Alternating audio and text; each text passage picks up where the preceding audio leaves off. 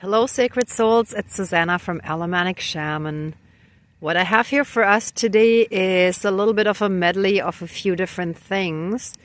The main one that I was guided to is a shark, because for a few days I've had a really aggressive, invasive, narcissistic, predatory person with entities, let's put it that way, try to get into my energy field and keep siphoning me and keep stealing my abundance and my blessings, my energy, etc., right? For herself. And there was an interesting turning point where yesterday when... oh yeah, and sorry, let me rewind a little bit.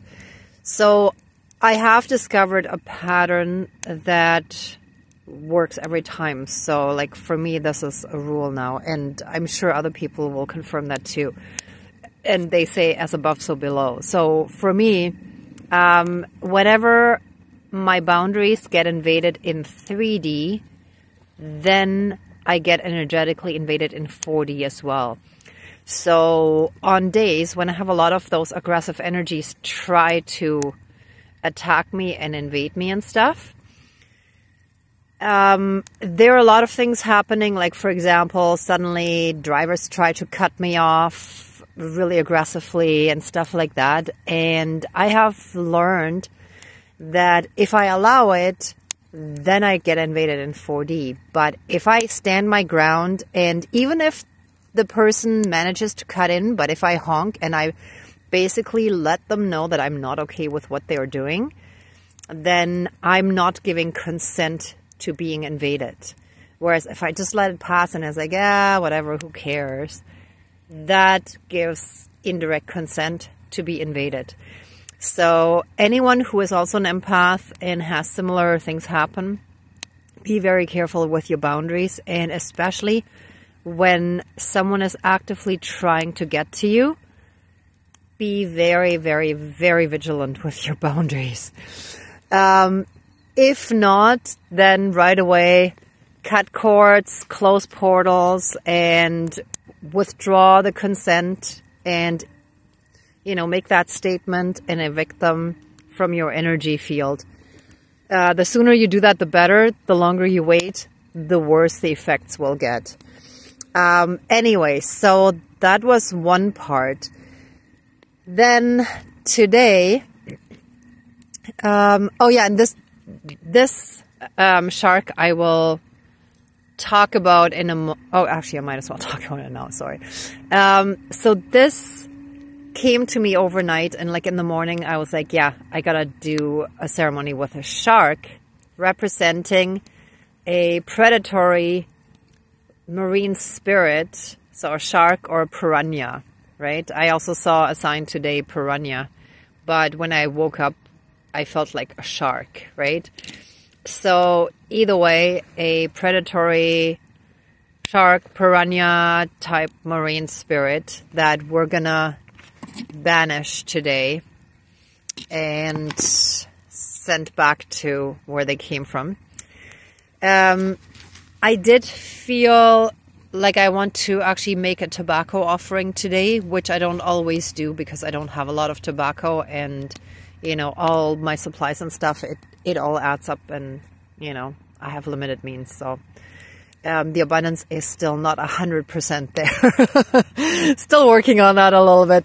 Anyway, so today, I also ran into a former student of mine, and in the past, I would not have actually told her that I'm a healer now, because this is an older Muslim woman who is very rooted in her faith, and I have made the mistake of telling several Muslim colleagues this year about my path and being a shamanic healer, and was hit by massive, insane amounts of black magic from them. So I normally would have just omitted that part of myself, but coming into our power and into our sovereignty, it's very important that we live and speak and think and feel all in line, and that we live our truth and we speak it.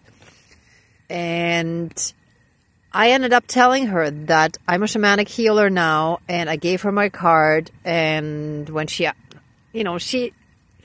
she was asking about me and stuff, and she said, well, if there's anything that I could do to help you. And I said, yeah, if you know anyone who needs healing, which is something I normally probably wouldn't have said, because I know that from those past experiences, it doesn't really resonate with them and their beliefs, the way I practice things, right? So after that, I had a pickup at a pizza place, and I got a free pizza, a whole free pizza. And every time when I do a really good job with my spiritual tasks that the spirit world gives me, such as standing in my truth, standing strong and being centered within myself and not making myself small or denying part of who I am, I always get rewarded with free food. So I felt so excited. I was just almost ecstatic, right? I was like, oh my gosh, thank you, right? So yeah, I wanted to share that story with you, because I'm sure you all have your own ways of getting feedback from the universe and so on. But this is why there's still a partial pizza box. The rest is in the fire, but I kind of shoved it in there because today I'm burning it sort of underneath some stuff. So it was actually perfect. Okay, so then I also have this little stick that made me think of these sort of reaching hands that kind of claw, or not quite hands, but almost like paws of like beasts or animals. Or I kind of, it's a little bit hard to describe, but I feel that all those dark, unhealed people that have dark entity attachments, let me put it that way, sorry, that because they're trying to leech onto us and siphon our energy and our light and everything, because that's what they want, but they don't know how to get it within themselves, and they don't know how to heal themselves. I almost picture, and I want to do a drawing at some point, like all these dark entities or zombie type creatures. It's like they're all sort of at the bottom pulling at us, and we're trying to move up, almost like with a hot air balloon or something, and they're pulling at us and holding us down, right? So, and it's like we have to like cut ties and get rid of them so that they're removed from our lives, so that we can actually ascend and be light enough and not carry their weight. So that, I feel, is also a very important component of all of this.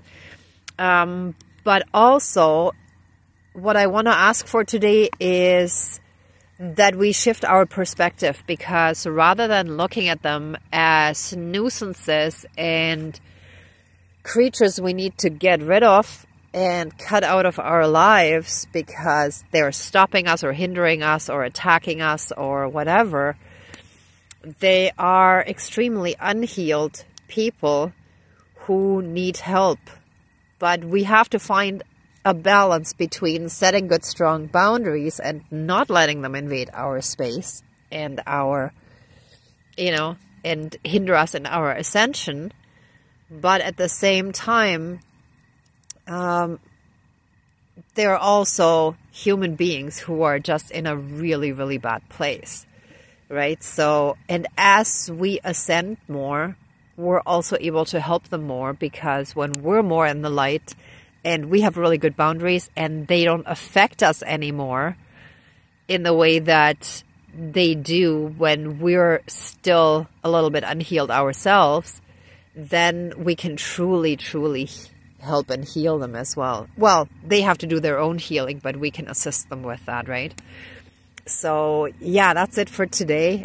So I'm going to call in our spirit guides, and sorry, like the smoke is blowing right at my eyes again, which is so interesting. It's been doing that all week, and I feel like it's still a bit of the dark interference trying to kind of not get me to fully open either my third eye or not fully see what is right in front of me, which is the ascended version of myself. So I don't know. I'm going to sit with that a little bit more, but I'm going to move things along here now. And sorry, I'm all stuffy again from the smoke. Okay, so let's get started. Let's call in our spirit guides and get this show on the road. Dear Creator, higher power, source, and soul energy, our higher selves, our higher spirit guides of the light, and our ancestors that are in the light. And I also want to call in the ancestors of the native peoples of this land here that are in the light and thank them for their assistance since we're doing all these ceremonies on their land. And that's what the tobacco is going to be for. And Great Spirit of the Fire, that's been amazingly helping with burning and transmuting all the dark stuff and turning it into love and light. So let us get started with the tobacco. Sorry, trying to do that with one hand. Give me one moment. Whoops. I do need... Okay, it's only a small amount, but that's good enough. We want to give thanks for all the help and assistance with all the healings and ceremonies that shall help all of us and affect all of the people around us that we touch with our lives. And Mother Earth shall be healed through these ceremonies that we're conducting on the land. And, you know, all the animals and plants around us, etc. and so on. So, thank you. Whoops. Miigwech. Dankeschön. All my relations. Sorry, my nose. Oh, the smoke is bad in my eyes. And it doesn't even look that bad. It looks clear, but it's just enough to just come right at me. Okay, and then I ask that any and all predatorial, shark, piranha type, marine spirit, any evil ones, be removed from our lives now and forever, for all eternity, and that they're cast back to their off-world hell, wherever they came from, and be fully and completely removed from Mother Earth and all of us, and that they cease to exist in our world here on Earth, and that they're returned to their world, wherever they came from. Whoa. Hold on.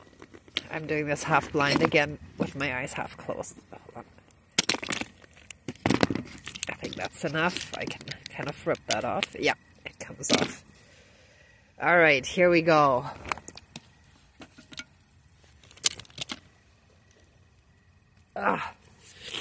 And so it is. All my relations, all our relations. Woof. Oh, here's another piece we missed. And let any and all portals and gateways between us and those dark, evil, predatorial, piranha, shark type marine spirits now and forever be closed and finished and removed and returned to source energy for reintegration. And let any and all cords, bonds, soul bindings, vows, soul contracts, shackles, chains, leashes, karmic debts, and any and all other connections that and unhealed parts and aspects within ourselves that have allowed these predatorial shark, piranha type marine spirits to attach themselves to us, or any parasites, parasitic entities that they send to us to attach themselves to us so that we can be siphoned in any way, shape, or form, shall now and forever be cut, severed, and finished. Whoops, hold on. I'm a righty, not a lefty. Let me switch hands. Shall be cut now and forever throughout all of time and space, throughout all lifetimes, timelines, parallel and alternate realms, realities, multi and universes, and any and all other aspects that affect us in this lifetime. And so it is. Thank you, Miigwech, Dankeschön, all my relations, all our relations. And let any and all unhealed souls and people in our lives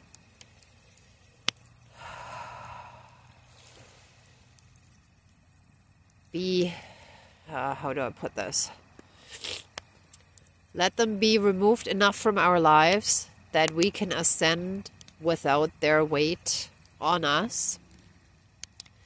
And we shall be strongly guided as to whether or not we need to fully cut them off and cut them out of our lives, or if there is some form of distant or reduced contact where we set very strong boundaries and they are able to remain a little bit a part of our lives until we're so fully and completely healed that nothing they say or do will trigger us or invade us or siphon us in any way, shape, or form, because we're so completely in that Jesus type love frequency.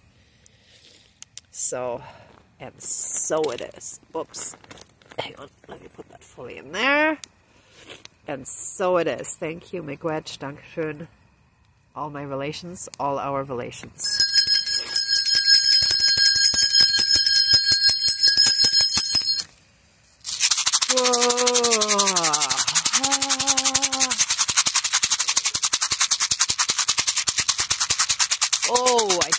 I feel the energy moving.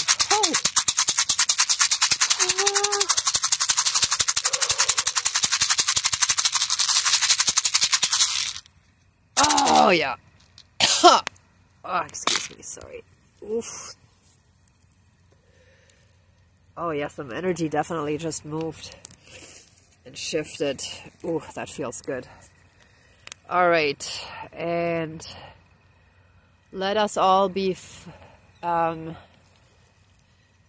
given some new inspiration and understanding and compassion for all those unhealed souls and people in our lives and around us. Let us fully, truly, and completely understand and have compassion for them and how and why they are the way they are, and receive guidance as to what we need to do to either help them heal or walk away from them. And sometimes walking away gives them the tower moment they need to actually start their own healing journey, or continue if they got stagnant, let's say. And help us reach a place of being so filled with unconditional love and acceptance of ourselves and all others that we can fully embrace everyone on this planet And of course, Mother Earth, animals, and nature. But I think for most of us, that part is easier. All right. Anyway. Okay. So. Thank you, Miigwech. Dankeschön. All my relations and all of our relations. And I'm also sending you lots of love and light, many blessings and protections. And be well until next time. Thank you for watching. Bye.